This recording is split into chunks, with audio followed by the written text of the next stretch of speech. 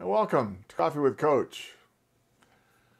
We all know how to communicate, but even the best churches don't do a very good job of communicating. We know what we're supposed to be doing, but we tend to forget. And in the midst of all the stuff that's going on today, it's easy to forget. So today I want to give you 10 quick things to think about.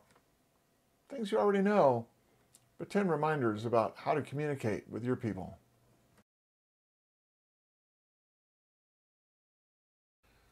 I'm Steve Petty, and I have 3 goals for these videos: to help you become a better pastor and leader, to save you time and money, and to help educate, energize, and motivate you to energize and motivate your church. Today's coffee cup didn't come from a church. It came from the Santa Fe Railroad. You see that logo? Or you see that Super Chief? And you know what you need to know. It's about the Santa Fe, a great railroad, a historic train. Logos communicate in an instant. You see the logo and you know something about that. It may have warm, fuzzy feelings. It may not. What's your logo in your church? What's your coffee cup say? Today I want to talk to you about communication. In fact, every fourth Monday we'll be talking about communications. It's one of those things that we think about in the church, but we don't always do a good job. All the crises that come up day in and day out just seem to get in the front of our minds, and communication with our people tends to slip into the back of our minds. So we do a less and less good job of communicating. So today I want to talk about 10 things you should know. I'm going to go through these quickly. We'll come back in later weeks and talk about each one. 10 quick things you need to think about in communicating to your people. Number 1, there are 2 groups of people you need to communicate with: people who attend now and people you would like to have attending. Always communicate to both groups. Often churches just try to communicate with one, those people that are already in the pews. But you have to communicate with both, people who are there now and people who you would like to have attending. So remember that when you do your communications. Number 2, word of mouth is not a communication strategy. I've seen churches stop their newsletter, stop printing bulletins, stop handing out anything, stop reaching out to people, stop advertising. They rely entirely on word of mouth to let people know that they're a great church and people should come. Word of mouth is not a communication strategy. Word of mouth is a strategy for failure. Number 3, your online presence is important as your physical presence, your physical building, your church. Your church exists on a street. People drive by and see it. And if you have a sign out front, they can read your sign if they're walking. What is your online presence? Can people find you on Facebook? Can people find you on the internet? Can people find an image, an advertisement, a roadmap? Can people find out what's happening on Sunday? Your online presence is just as important in this day and age as your physical building. Pastors, your weekly column is just as important as your weekly sermon. You need to spend as much time writing that column and reaching out to people in print as you do reaching out to people with that sermon. Why? Because not everybody's in church on Sunday morning. Not everybody's going to log in and watch your online worship service. But if you're sending out an email, if you're sending out a newsletter, if you're sending out a column that goes out weekly, people have an opportunity to read that. You might reach an entirely different audience, but it is important to do that. It tells people who you are, what you're thinking, and how you expect them to be responding. It's an important avenue for communications. Write the weekly column. Number 5, advertising your church is important. When I started in local churches 50 years ago, many churches just advertised on the yellow pages.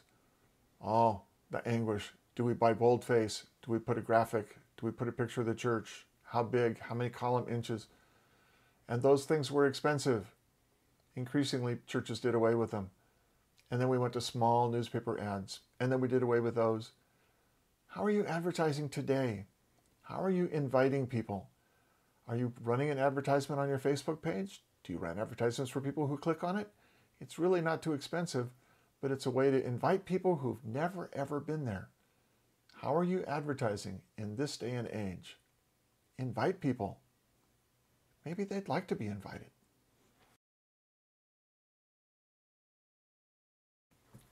Number 6, and this is critical, and you know it, but what are you doing about it?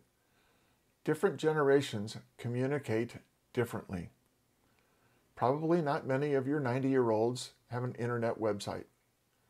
They may not even get email. They may not even have an iPad. So, how do you communicate with them? Your boomer generation, they're probably on Facebook. They probably get emails, but they probably don't tweet too much. Your younger generation, they're on Twitter, they're on Instagram, they watch a dozen different sites. They're all over the place. How do you communicate with them? If each group is communicating in a different avenue, on a different channel, in a different wavelength than you're communicating, then if you're not there, you're writing off a whole generation. How are you communicating with all of your generations? Number 7, the quality of your online worship is as important, and maybe more important, than your in-house worship service. People who drive to your church on Sunday morning and sit in your pews are not likely to drive out just because things seem to be mediocre on Sunday morning. If the bulletin's misprinted, if the flowers are a little wilty, they're probably going to stay. They've taken the time. They have driven themselves physically into your place. They're there. But if you don't capture your audience in the first 5 seconds online, how easy is it to leave? It's a click away. So you need to grab people and show them that this is a quality experience that they will enjoy, and you need to show them that, and you need to grab their attention quickly. Countdown timers for 5 minutes before the worship begins are the quickest way to get people to click out of your worship service. Your online worship is critically important. Make sure the quality is first rate. 8th, frequency of communication is critically important. How often do you communicate with your people, with all of your people, about what's going on? If you're not communicating with people 2 to 3 times a week about what's going on in your church and why it's important and what's wonderful that's going on, you're missing opportunities. They get emails from corporations by the dozens every day. Is your church one of them? Are you communicating frequently? Frequent communication is critical in this day and age. Get out there and get in line.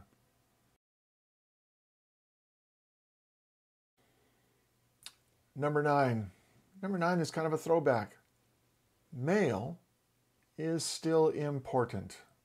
I know, physical mail. It costs money. But think about it. In a day when most of your mail is thrown into the recycle bin, and you get that first-class letter with a first-class stamp, and it's got a letterhead and a logo and a signature from the pastor, you read that. It's important because it's rare. So first-class letters are perhaps more important than they've ever been before. 2 to 3 times a year, when you want to communicate something really important to your congregation, consider sending out a letter. And make sure you send it to every member. And by this I mean kids that went through confirmation class, they're a full member. Don't just send it to the Smith family. Send it to Mr. and Mrs. Smith, and John Smith gets his own because he's a full member in and of himself. You might even write those letters to the youth differently. It says, you are important, your presence is important, your church sees you as an important member. Mail can be a critical communications tool. And number 10, the pastor is the prime communicator. Now, you already know this because you preach every week, and you think that your sermon is the most important thing people are going to hear that week. It is the prime communication you do. But your church communicates, as we've seen, in a variety of ways. How many people in the church are thinking about all of those ways? Only you, only the pastor is thinking about all of those ways. All of these tools are at your disposal to use every week. Use them wisely. Use them all. Be on as many wavelengths and as many medias as you can to reach out and share the message about your church and the good news of Jesus Christ that you are sharing. If you're not, you're missing opportunities and you're leaving people out. Invite them. They probably want to be invited.